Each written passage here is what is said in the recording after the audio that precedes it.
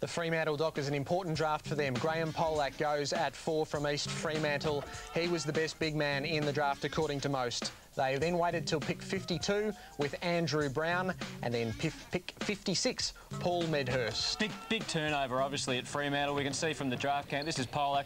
At one stage, we thought he was going to be the #1, and we know they've picked up Crode and Farmer, Simmons and McFarlane over the summer. They've lost Bandy, Black, Fletcher and Modra. Well, I reckon Chris Connolly would be reasonably happy with the way things are going. He would have been especially happy to hear a player who wants to play at Fremantle. I didn't have a clue I was going to Dockers. When I thought they gave away their first draft pick, I thought, yeah, that's my chance at the Dockers, but luckily they picked me up at #4. Just happy to stay home.